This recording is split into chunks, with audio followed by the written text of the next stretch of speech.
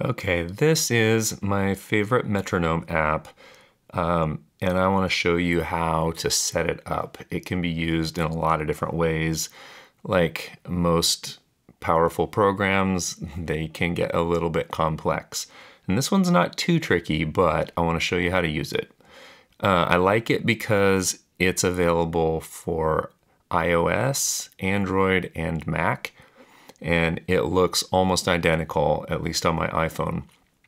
So here is how you set it up. When you first, so this is called Metronomics, is the name of the app. And when you first open it up, it's going to come up with two sliders like this. The first thing you should do is go down to the bottom right tab and click on Settings. And then you're going to see down there where it says Sliders, and there's a choice what the sliders should do. I think it comes up as probability. We want to choose volume. So click on volume, and then that's all you need to do in the settings area. You probably do want these options on, but it doesn't make a big difference. The main thing is volume for sliders. Then we're going to go back over to the main window. So it comes up with two sliders, and they represent, now they're doing volume, and up above the first one it says D, which is the downbeat. So this is going to click on beat 1 of every measure. And the other one, it shows a picture of a quarter note, but it's actually every beat.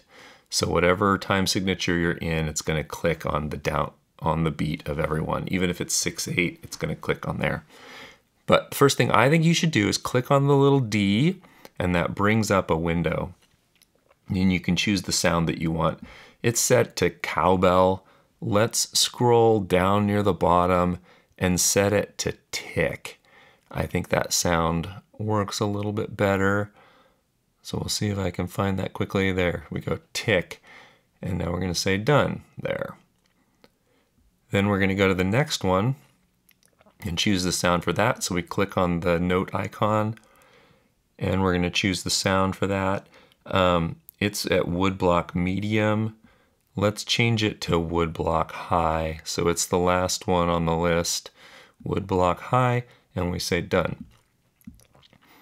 Now we can add more subdivisions in here. So let's add another one. So I clicked on that blue bar to add another subdivision, and it gives you lots of choices. Scroll all the way to the bottom of the list and choose every beat. We want it to click on every beat. You'll see a check mark right there, and then you say add. And now we can choose what sound we want that to have, a whole bunch of other settings too, but let's just choose the sound. And so you'll go down, where's the sound? Sorry, I probably don't see very well. Oh, there, it's set to tabla. Let's go to the very top of the list this time and choose the numbers, 1, 2, 3, 4, 5, 6. It's a counting voice that we want. So we're going to choose that and say done. Now we have 3 sliders. We're going to add 3 more, and these are going to be our subdivisions. So we're going to click here, add a subdivision, and let's choose 1/8 notes right here. So we'll choose 1/8. It's got our check mark, and we say add. Now choose our sound. It has a default sound that it comes up as, but let's make it something different. Instead of the woodblock high, which we're already using, set it to hi-hats. And there's 3 different hi-hats to choose from, but we want the hi-hat closed stick. So hi-hat closed stick, that's what we're on. I'm going to choose add or done there. Choose this again. This time we're going to add 1/8 note triplets.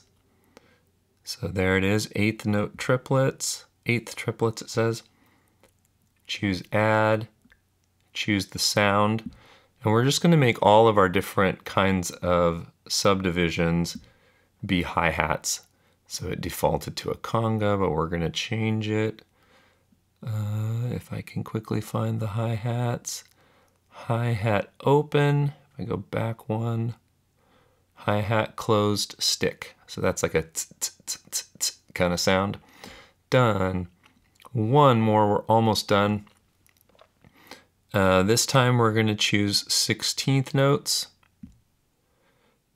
and choose add. And then remember, click on the picture of it to be able to choose the sound and lots of other settings. You can choose if you want it to have a swing sound, all kinds of things. We're not going to have it be castanets. We're going to have it be hi-hats. Oops, I'm going the wrong way, aren't I? Come on, Dan, there we go, stick. Okay, done. So now, these bottom little dials are the probability. We just want it to happen all the time. So those knobs are all the way up. That's the way they came up. We don't have to change a thing.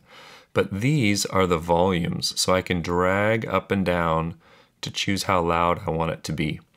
So if I don't want to hear something, I could just turn the probability to 0, but I find it easier to just drag the volume all the way to the bottom. So you can click and then just drag a little bit. So those are all turned off. I'm going to turn off this one as well. So the only thing we have on is our downbeat and our quarter note, and that's going to sound like this. Okay. If I don't want that downbeat to sound, I can turn it like that.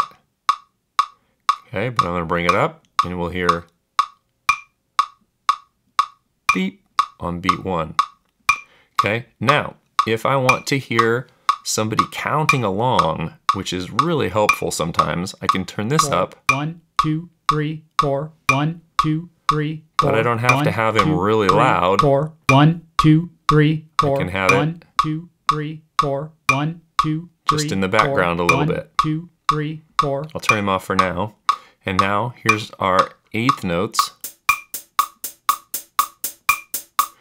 And it's nice to have it as a different sound and to be able to put it in the background. Okay. Or if it's a song with triplet feel, 1 and a 2 and a 3 and a 4 and a. Or with 16th notes, even faster. Okay.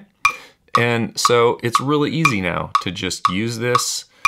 You just leave those settings all the time and you can turn up what you need. You can of course change the tempo and the time signature up here. For 6/8 time, I just make it 6/4.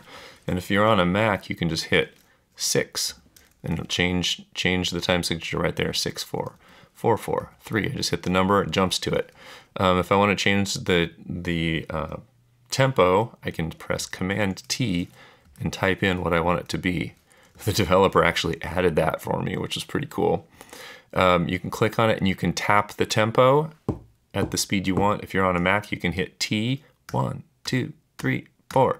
And it sensed that I was tapping at 115 beats per minute there. Then if you want to save this, you click the tab at the bottom and you can hit save and give it a name. I've already got mine saved here, basic 1. So I'll hit that. You can see I give them different colors. You can do different, you can do all those kinds of settings by clicking on the little icon there of the note, the subdivision.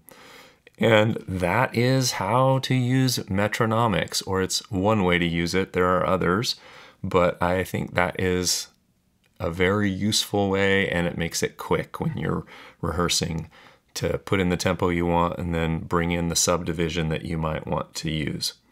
So that is my recommendation.